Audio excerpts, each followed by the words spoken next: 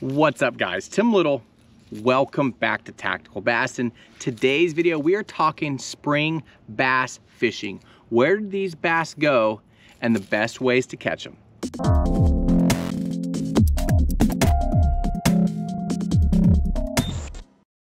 Spring bass fishing.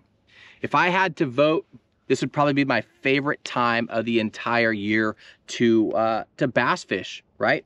You got the warming trend in the weather, you got lake levels coming to full pool, you have fish more active, preparing for that spawn, you know, and these fish need to feed up. So you can have days where you can catch, you know, 50, 60, 70 plus fish in a single day. And you can also have days where you catch the biggest fish of your entire life. Springtime bass fishing, for me, is what it is all about. So today we're gonna cover the different types of fisheries and my favorite confidence baits this time of the year to help produce and have those magical days. Now, the first thing to understand, spring bass fishing, the fish are on the move. It has everything to do with the weather, the moon, and the fish coming shallow to spawn. So right off the bat, if you are a shore-based angler, if you're a shore fisherman, the fish are coming to you. So this time of the year, those fish are coming to you, so they're easily accessible. A lot of times you can get to places where we can't necessarily get to in a big bass boat, but know that this is your time to shine as those fish are coming shallow. You know, they get behind laydowns, they get behind cover that we can't get to. You can pick them off walking the bank. So hopefully you guys are as excited about spring as I am. You know, I did a video probably, I don't know, maybe a month or so ago, just talking about the early spring transition. You know, start thinking about what these fish are gonna do, where they're gonna go, and how to catch them. So today's video is all about that, just kind of sped up about a month or so. You know, the spawn itself, you know, if you're down in, say, Florida or South Texas, you know, a lot of times the spawn can start as early as like December, right? So you guys are way past the spawn and in that post-spawn phase. But for the most part, that spawn time frame, that spring spawn time frame is from like, I'm gonna say like March to beginning of a Mayish, I guess. You know, it's all relative. It all has to do with your water temps and your weather. You know, if you're up there in, you know, Michigan, Wisconsin, that upper end of the country, you know, you could be May, June, right, for your spawn. But these fish, depending on the type of fishery you're on or you're fishing, these fish are going to move differently. So that's another thing to really understand. What type of fishery are you on? Are you on a highland reservoir or a lowland reservoir or a river system or a natural lake or a pond? So we're going to kind of cover that, we'll breeze over that, because Matt and I, we do these seasonal videos every year to kind of help you guys understand, you know, where these fish are going and how to catch them, but more importantly, understand the process of the movement of the spawn. Another tip for you guys, the spawn is going to happen in waves. You know, you get that first full moon, those fish are gonna move up. Some of them are gonna move up. You know, you get a warm weather trend, or you get maybe a storm that kind of pushes that process back, or at least slows it. Then you get another warming trend in a couple weeks. You get a different moon phase. Another wave of fish are going to come up. So I like to target the first wave of fish. So this time of the year, if I'm fishing, I'm typically going to the backs of coves, the backs of spawning bays, the backs of creek arms. I'm starting in the back, and then I will work my way out because I don't want to miss it, right? That first wave of fish, those big pre-spawn females, I want to be the first to present, you know, a big glide bait or a big swim bait, and we're going to cover baits here in a little bit, but I want to be the first guy that's targeting those fresh fish coming up. And so I typically start in the back, and then work my way out. Now, if that's a highland reservoir, it's going to be different than a natural lake. We're going to talk about that here shortly, but you guys know that we like to do these seasonal videos, you know, spring, summer, fall, winter, just kind of help you guys work through that process. And like I said earlier in today's video, we already did that early spring stuff. Those fish are starting to think about it. They're coming out of their winter haunts. They're kind of starting to move shallow, but now it's 70 degrees, 80 degrees, 90 degrees, depending on where you're at. And these fish need to get that spawn done. So again, the fish move in waves and these fish are going shallow, okay? Now the fish also move typically in groups. So you'll have a wave of fish move up, they'll do their thing, and then the next group will move up. That first group will move out, or some will stay shallow, and that's where they're gonna stay all summer, right? Some of those fish stay shallow, some go back out deep, and those are the fish that you catch out on ledges in the summertime. But understand that these fish are moving, so you need to be moving as well. Sure, you can sit there and pick up a shaky head or a Senko and fish your favorite brush pile, and you might pick off a fish or two that are using that brush pile to get to where they're going. But if you want to have one of those magical days where you're finding those big schools of fish, you need to fish fast. You need to find those active, aggressive schools of bass. So again, that style of fishing is not for everybody, but if you really do want to have one of those magical days, and I'm not saying you can't have one on a shaky head or a drop shot or a Nico rig or a wacky rig, right? You might have your favorite brush pile that 50 pounds of bass are gonna use as they're heading to the back of a creek. And you might pick them off one by one, or even if you just get one, you got your new double-digit PB. But if you want to have those truly magical days where you catch a ton of fish, and got a beaver right here swimming. I swear, every time I'm doing a video, I don't know if you guys can see this or not. Right there. Got a beaver cruising. If you want to have one of those truly magical days where you find those mega schools, you got to fish fast and find those fish. One other tip that I like to tell people this time of the year,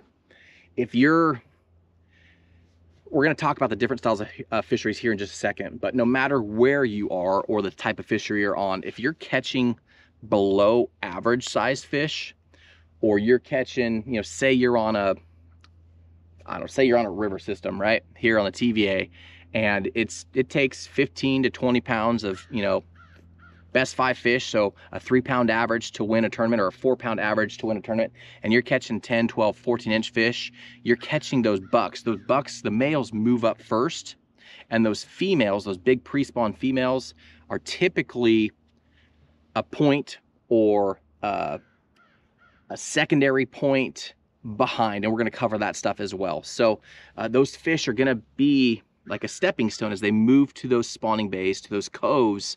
But if you're catching below average size fish, backtrack a little bit to catch the big ones. Okay, so main lake point, I talked about that, talked about secondary points. Those of you guys that don't understand what those are, when you're on a highland reservoir, typically a highland reservoir is going to have a narrow dam, but a real tall dam. Typically, they are damming up some kind of river or canyon type dam, right? They're damming up a river, and that gives you steep banks. It gives you long river arms with lots of fingers, lots of offshoots, lots of points. Well, those points that separate two major arms right in the middle, that is your main lake point. And then as you go past that main lake point and you have the little offshoot points, those are the secondary points.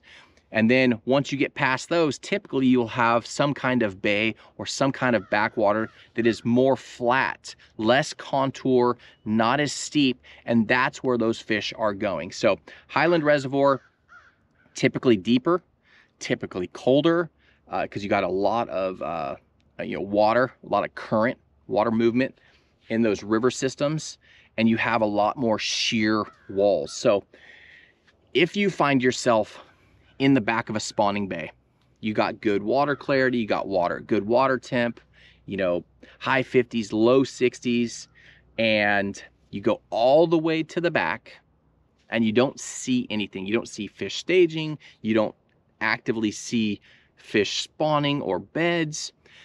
Back yourself out to the first break. So where that flat kind of pops up, right there on that edge, that deep water access is a lot of times that's where those fish are going to hang. They'll wait for the right light, they'll wait for the right temperature or water temp, and then they'll pop up, boom, and go to the back and do their thing. Now, if you are on a highland reservoir and you back out onto that first lip and you don't find them, backtrack to the next secondary point. You're ahead of them, so back up a little bit and then keep backing up until you find them. Again, that's why I emphasize the moving baits, because if you're sitting there shaking a shaky head or a jig or a drop shot all day on the same spot or the same area, you might never come across them. But if you jump from this point to the next point to the next point, and on the third or fourth point you start catching them, now it kind of keys you in where they are in that process. So we talked about a highland reservoir. Again, head to those secondary points and then go to that first big cove or first area where it's less steep, where these fish can pull up on a flat, they can sun themselves, they can kind of get ready for the spawn and do their thing. Again, backtrack to that first deep water access to check for those bigger fish or to check for those staging fish. Lowland reservoir. Typically, you're going to have a real long or wide dam. It's not necessarily as tall. You know, some of those dams could be a mile long or two, right? Or maybe multiple dams, because you're damming up a not as steep of an area. A lot of those types of fisheries are going to have a lot more offshore humps, but less drastic contour lines. You're not going to have those main or huge river arms. You're not going to have the canyon type stuff where you have those bluffs or those walls, but you will have creek channels that kind of head back to a bay or to a cove, and that's what those fish are going to use, just like a highway, right? They're going to use that little deeper contour, that little deeper depth water. They're going to use that, and they're still going to use those secondary points, but they're going to use that creek channel to move, just like a highway. So if you can find where that creek channel comes in close to a secondary point, just before a big spawning bay or a cove, and it has good rock on it, that is awesome, right? Those fish are going to use that to go in, and they're also going to use it on their way out after the spawn. You know, some of these fish are going to stay shallow. Some are also going to come back out, and they're going to use that just like they use that kind of step system in. They're going to use that step system out, which is awesome, because if you find them on the way in, now you have some waypoints. Now you have some key areas that you can fish post spawn. Okay. River systems, basically. You know, here on the Tennessee River, you have main river, lots of current, lots of generated current for power, and then you have little offshoots. You have big backwaters that kind of funnel out to the main river. As we get farther into spring, that water is going to start rising. You're going to get full pool, and those fish are going to be all the way in the back getting ready to do their thing. Right now, same process. They're going to get out of the current, right? They don't want to spend a lot of energy in the current. They're going to get out of the current, and then they're going to start working their way back these little arms to those bays, right? The warmer water, shallower water. If there's hard spots, maybe there's shell beds, something like that inside a little cut, those fish are going to use that as well. Natural lakes typically are, for the most part, fairly featureless. You know, you might have some man-made structure. Maybe you have tires or fish habitats dumped, or maybe there's a lay down or a brush pile, something like that. Those fish are still going to work their way into the shallows, but it's not going to be nearly as obvious the highway they're going to use. You know, sometimes if you have a low water year, those waves will eat away the bank of the lake, and then that water comes back up. Now you have a real subtle break all around the rim of the lake. You know, maybe it's a foot or 2 foot or 18 inches, but those fish will use that to kind of swim around and get to the back. But if you find, as you're going in with your side imaging, if you find a little subtle break or a brush pile, or who knows, I've found all sorts of stuff, sunken cars, boats, all sorts of stuff. Those fish are going to use that hard cover to sit on, stage on, till they get back into the creeks and in backs of those bays. Now, if you are in a big bay that's kind of featureless, a lot of times they're going to sit right in the middle. Typically the deepest area of that big bay, they're going to stage there. Just like they would stage on that lip in the highland and lowland reservoirs, they're going to stage in that deeper water. They're going to kind of pop up and then do their spawn. So ponds, same thing. Those fish are working their way from the deeper water heading to the shallows. So it depends on how big your pond is. Hopefully you can fish it all in a day, and you can kind of work your way through that process. Are they in the deep water still down by the dam, or are they up in the shallows in the grass towards where the water's coming into the pond? That's kind of your checklist. That's your process. What else? We talked about lowland, highland, natural lakes, river systems, and ponds. Now let's talk about my favorite ways to catch them. You know, it's these beavers are mad that I'm here. They just splashed right here. There's actually 2 of them now. Again, these fish are aggressive. It's go time. You want to be covering water. You want to find these fish. And for me, it's really hard to beat an A rig, an Alabama rig. You know, these fish are feeding up, they're active, you can cover a ton of water. Now, a specific tip on the A rig, you know, a lot of guys like them, some guys don't like them. Guys complain about them being too heavy, or they hurt their shoulder to throw because they can get really heavy. This time of the year, I have 3 1/8 ounce heads. So an eighth, an eighth, an eighth. Those are 4-inch swammers. And then I have some Damiki armor shads on as my dummy baits. This is my go-to rig. You know, as these fish are going shallow, sometimes I find myself fishing in 18 inches of water. You know, I'm fishing shallow. I don't want this thing to get hung up. And throwing really, really light heads is easy on the shoulder. It's easy on the elbow. And it allows you to fish this in areas that a lot of guys don't fish an A-rig, right? It's a perfect way to mimic a school of bait fish. I have that paired up with this specific bait. That is the X-Zone Swammer. Kitex work great. A lot of good swim baits on the market. But that X-Zone Swammer has such a good body roll to it. It's got a real aggressive kick, that head kick. As you move forward through the year, you get into those warmer temps, you want a more aggressive kicking swim bait. So blades or no blades, totally up to you.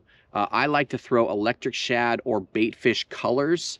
If I am fishing a highland reservoir where I might have 10 or 12, 15 foot of visibility, I'm losing the blades. I'm going straight A-rig, no blades. If I find myself fishing in an area that might have got a spring storm, it might have murked up the water, didn't make it muddy, but murked it up, I might throw a rig with blades. And again, this is our tactical, this is our mini underspin. It's not a full, or mini A-rig. It's not a full-size A-rig. Again, those are 4-inch swammers, super universal and very easy to fish.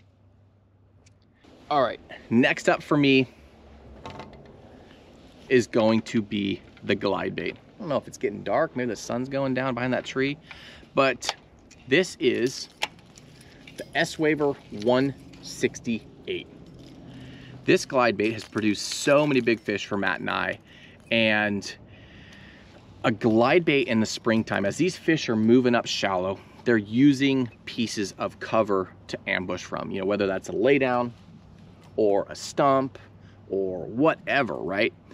If you can visibly see those pieces of cover and you throw a glide bait like this guy right here by them, as you're reeling, reel, as you come up to that area where you think it is like the spot, the ambush spot, and you go twitch, You keep reeling, so this thing's just swimming along like a stupid meal.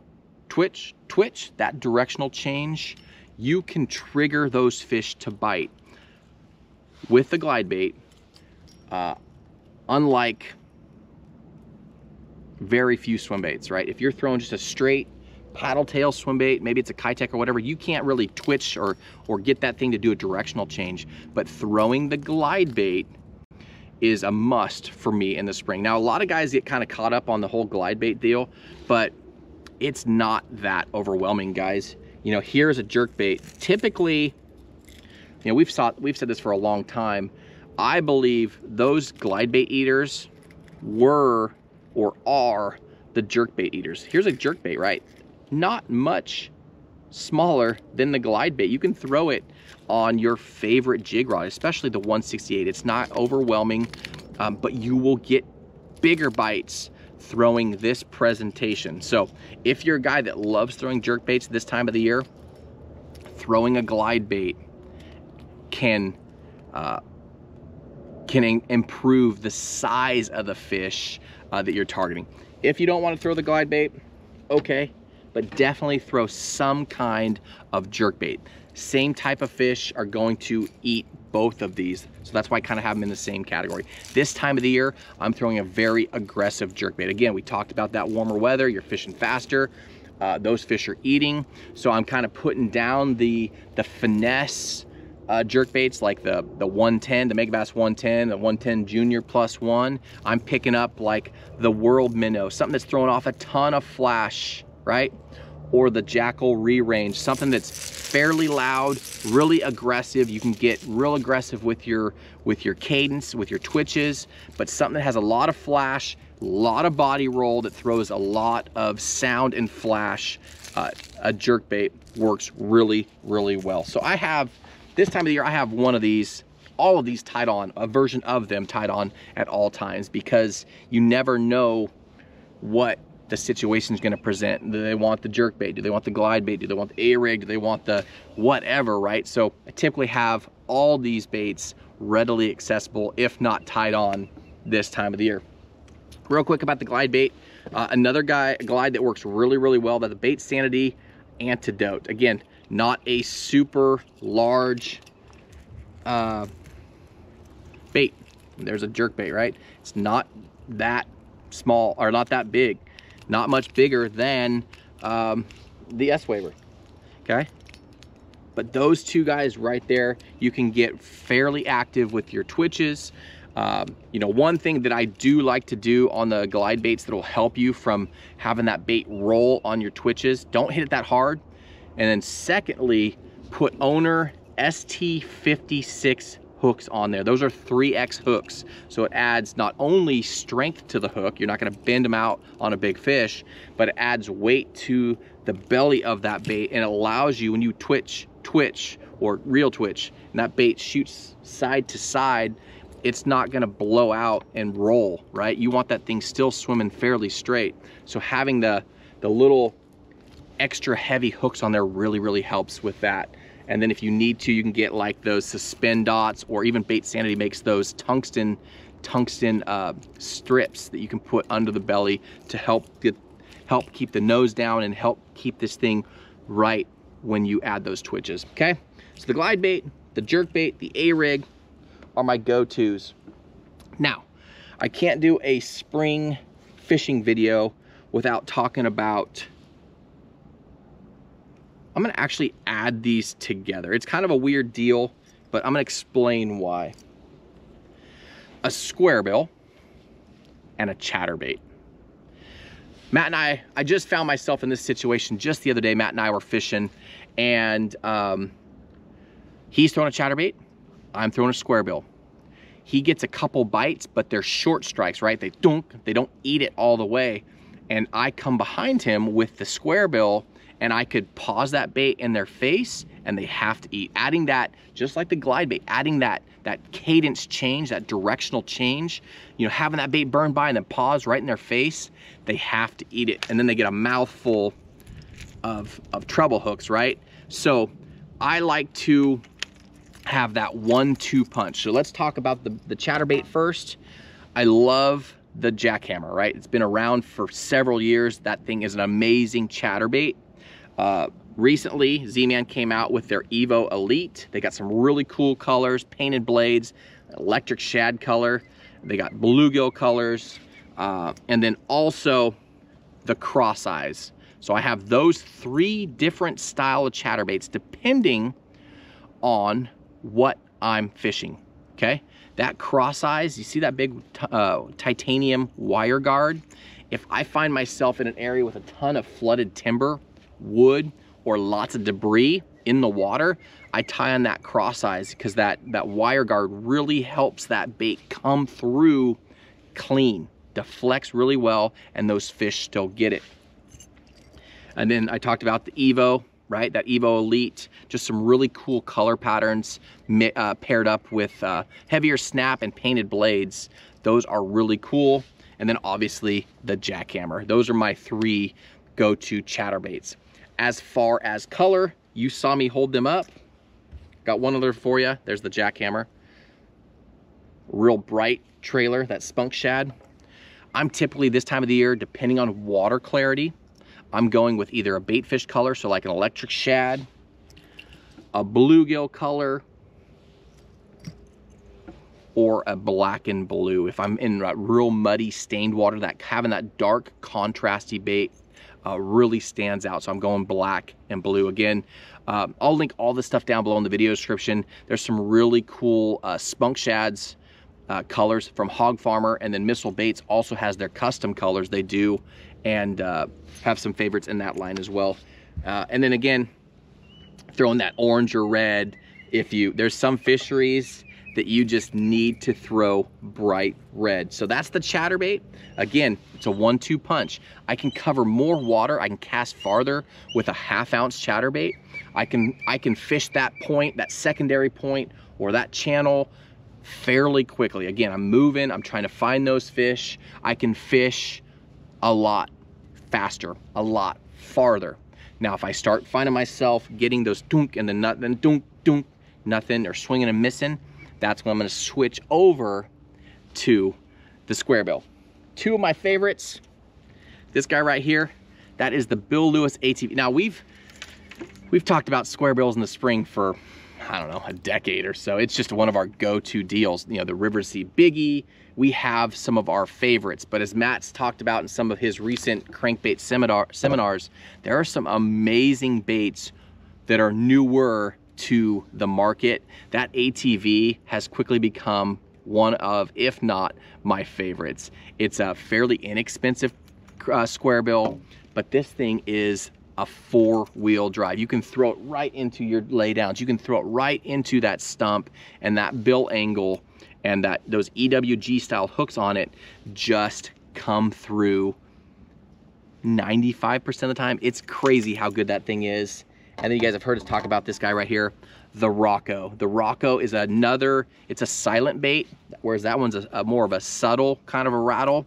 But this is a really quick starting square bill. Now, what I mean by that and why that's important, this time of the year where those fish are going shallow, I mean, sometimes they're pushing bait super shallow. I mean, shallow enough you can't even get your boat to, and you're trying to cast as far as you can. But having a square bill that you can throw up there super shallow and burn, burn, burn, pause, burn, burn, burn, pause. And as soon as you're turning that handle, that handle on that reel, that bait's kicking, that bait's thumping, right? So whether it's a craw pattern, or I got another one here for you. It's another cool color, or a bait fish pattern. Totally up to you. I typically start with those red colors, and then I'll go more of a shaddy if I'm, or more of a bait fishy color if I have water clarity, or I feel like that orange or that red is just too much. But that is a 1-2 punch. So the chatterbait, the square bill, I intertwine them depending on how the fish are acting and how they're eating. Some days they're not eating the square bill, but they're choking the chatterbait. It just kind of is what it is, okay? Now, last but not least, a lipless. That's the TN70, okay? Again, you'll see a lot of similar colors. Those reds in the spring just work really well. But the TN70 is a bait that I can, typically this time of the year, I'm fishing a lipless with that hopping action, you know, hop it up just enough where you feel that bait vibrate 5 or 6 times, let it fall, let it fall, let it fall. Now, if you're on a fishery or you're in the very back of a bay where there's grass that's coming up, you might have to go with like a rattle trap. Let me grab one of those for you because I did not pull one of those. Boat lipless.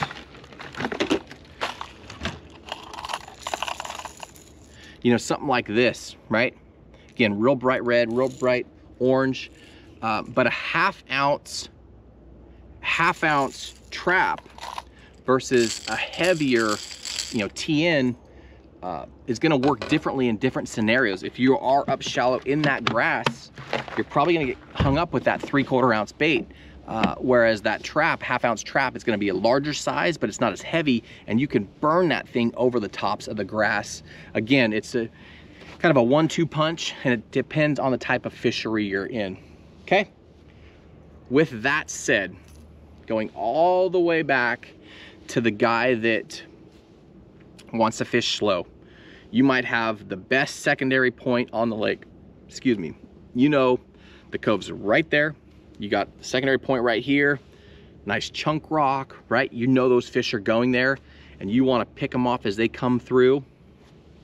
A shaky head, a power shot or a drop shot, and a Senko are basically my 3 finesse baits this time of the year. If I find myself in that situation, you know, a shaky head, do I even have one? Yeah, right here. Shaky head, that T-Mac, this is actually the finesse worm, but that T-Mac paired up on a shaky head, it's weedless, so you can fish it through those rocks, you can fish it through the brush pile, but I like to have some kind of flash in my worms this time of the year, whether it's electric shad or this is tilapia magic. Look at this. You guys know how much we love the net bait. But look at the gold, the purple, the blue flake in that bait. Again, I'll link all this stuff down below the video description if you can't see that sunset behind the trees. But that is an awesome. So here's the T-Mac and there's the finesse worm. 2 different sizes. I don't know if you guys can see that or not. You probably can see fine. It just looks dark with my glasses on. But that guy right there. If you're a guy that's fishing shallow, you know, you're fishing around wood, that sort of stuff. Maybe you're fishing docks, okay? A weightless 5-inch Senko, either Texas rigged or wacky rigged, is a killer as well. It's a very subtle presentation. It's a bait that you can get into places, skip into places that you can't get other baits. It's super subtle, and big ones eat it. So some kind of electric shad. I'm throwing electric shad, I'm throwing green pumpkin, or I'm throwing like the numbers like 301, right? Like a green pumpkin, purple copper flake, something with a little bit of flash in it, okay? And then last tip for you guys, if you're throwing like the power shot or you're throwing a shaky head and you're not getting bit on like that tilapia color or some stuff with some flake in it, try throwing some kind of pink worm, okay? This is the missile bait, this is the magic worm. This is missile morning. Really, really bright. You've heard of morning dawn, you know, those pink colors for whatever reason shine in the springtime. I remember back on Clear Lake, there was 3 9-pounders caught in a tournament. Out of all the anglers, there were 3 9s caught, and every single one of those big fish were caught on a pink worm. Go figure. It's just one of those things that just is what it is. I love throwing like Margarita Mutilator or like PB&J, you know, most of the year, but in the springtime, something about throwing that pink. And then again, having some kind of flake in that, I don't know if it's just mimicking bluegill or baitfish or what, but having some kind of flake helps really, really well. Guys, as always, thank you for watching. We're coming up on what, 40 minutes or so. You know, it's a great time to get out on the water, enjoy the outdoors, enjoy the warmer weather, the good water clarity, and big bass. So if you haven't got ready, get your stuff ready. You don't need all these things, but get yourself a couple, right? Get yourself some options. As you find yourself in these different situations, you'll have the best bait for that situation, and hopefully you feed off of our confidence. You know, we got years of catching fish on these specific baits, these specific colors. We have a ton of confidence in them, and hopefully that that floods out to you guys. Hope you guys enjoyed this video. You learned something from this video. If you did, hit that thumbs up button, subscribe to the channel, and we will see you guys on the next video.